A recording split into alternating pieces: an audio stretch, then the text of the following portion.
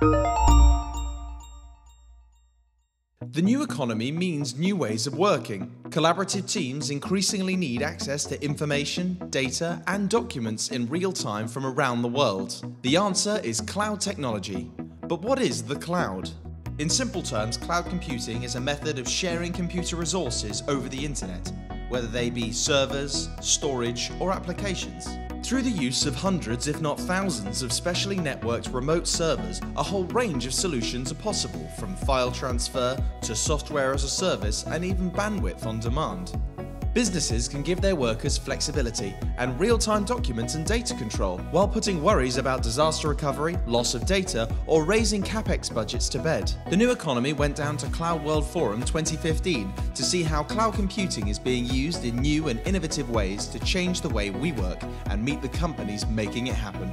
The standout benefit for cloud technology is innovation. You're able as a business to use cloud technologies to innovate at the speed of thought, then you outpace your competition. It has truly enabled access for companies of all sizes to adopt technologies. It allows businesses to access their data in a more distributed environment, and it allows them to compete in a world that demands higher productivity. The really most important thing that it does is allows us to be agile inside the business, reducing that time from a new idea to actually issuing an invoice to a paying customer.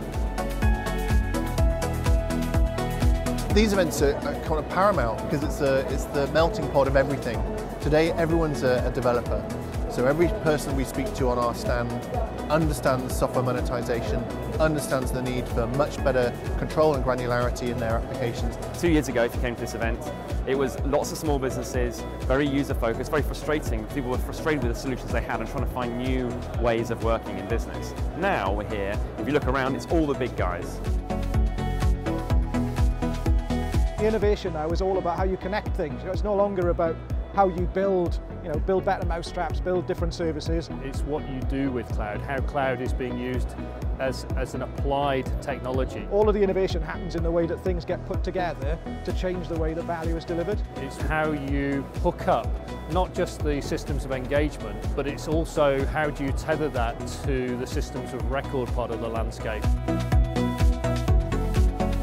I think we're going to see cloud become much more real-time, bringing information to the fingertips of people, allowing them to share information much more easily. The lines are blurring between the consumer web experience and the B2B experience. If I knew what the next big thing in terms of the cloud space was, I wouldn't be here, I'd be out investing in it. However, it's a good bet to say that the Internet of Things is expanding all the time. Internet of Things actually creates a very interesting interaction between people, companies, and things that communicate together. It's going to be pervasive, and we're already feeling it in our everyday lives, but connected, interconnected devices and having people be charged on demand for what they use is going to be expected in the next 5 to 10 years.